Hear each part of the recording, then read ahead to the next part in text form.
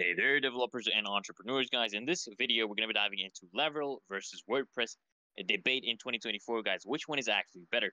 So whether you're building, a website or an application, knowing which platform to actually choose is very crucial. So let's actually break it down. So first things, guys, we're going to be let's do WordPress first, okay?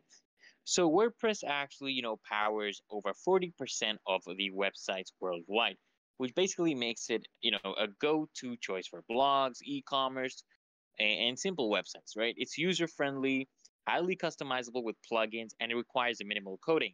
So if you're looking to actually set up a website quickly with, drag and drop builders, right? WordPress is the way to go. But here's the catch, guys. Here's the catch.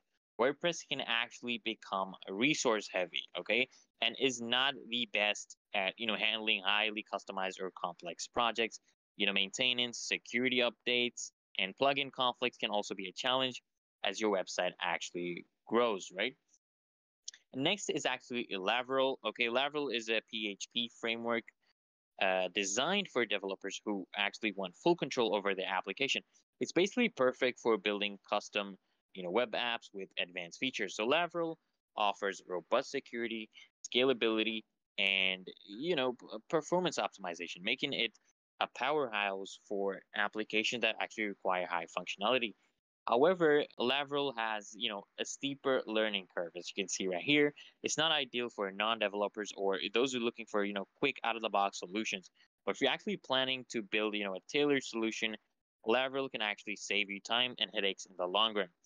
So, okay, which one should you choose in 2024? Okay, it depends on your project, okay? For blogs, small business sites, or quick setups, go with WordPress. All right, go with WordPress hands-on, okay?